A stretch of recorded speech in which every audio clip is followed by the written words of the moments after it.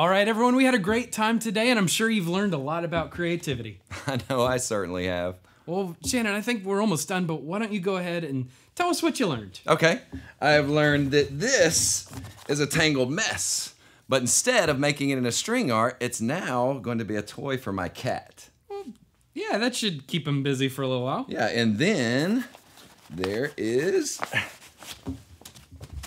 this. That is colorful. That is me painting a sunset. It kind of seems a little dark for a sunset. The sun went down while I was painting it. Oh. So, Okay, so I now... made it into a cage liner for my bird instead. Oh, that's nice. I think that's cool, but what's going on with this? Oh, this is, I wanted to be a ventriloquist. So I got this guy, but I haven't really planned out my act just yet. Okay, so why don't you use some creativity and show us all what you've got? No, I stink at it. No, come on. Who wants to see Shannon do some ventriloquism? Okay. Okay.